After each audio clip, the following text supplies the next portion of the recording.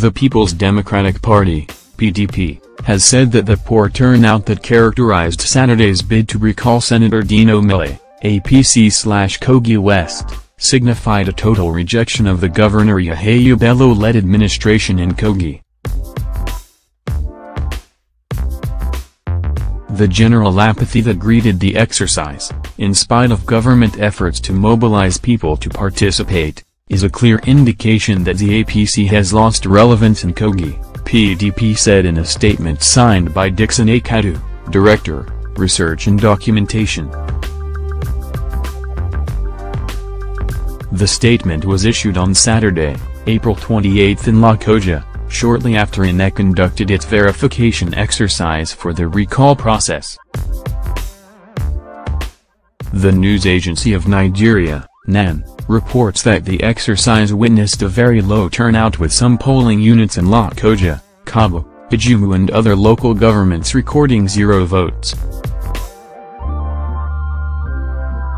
In Kabo, INEC officials were threatened by youth, while some women and youth groups sang songs praising Mr. Melaye and vowing to resist any attempt to disgrace him out of office. The PDP, while accusing Bello of trying to force the idea on the people, said the rejection of the recall process had confirmed that he had lost value in Kogi. It thanked leaders and people of Kogi West Senatorial District for heeding its call to shun the exercise. The statement read, "The failure of the recall exercise is an indication that the present administration is not popular, which, of course, is only natural because it has inflicted poverty, hardship and suffering on the people."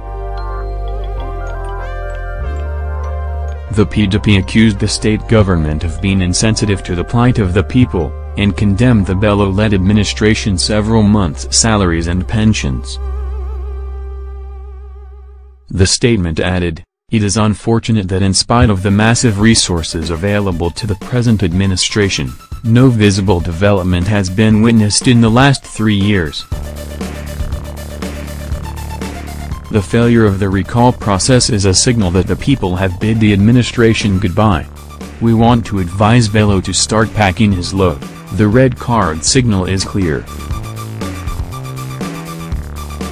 It is an indication that Gov. Bello and his APC's time in Kogi is up."